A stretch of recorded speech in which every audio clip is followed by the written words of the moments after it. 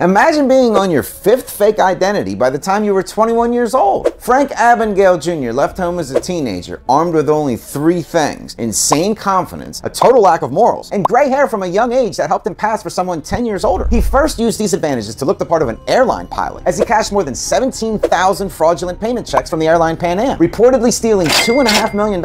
Later, after talking himself to roles as a doctor, lawyer, and college professor, his most unbelievable dupe occurred when he pretended to be a federal agent to fool a group of prison guards. While being transferred into prison for bank fraud and embezzlement, he convinced the guards that he was actually a disguised FBI inspector. Using a fake business card, he was so smooth that the guards actually boasted about how they knew all along, and they let Frank go. After eventually going to prison for just 2 years, Frank then turned around and became a security expert, where he consulted for the FBI so others couldn't follow in his savvy footsteps. Thanks a lot, Frank!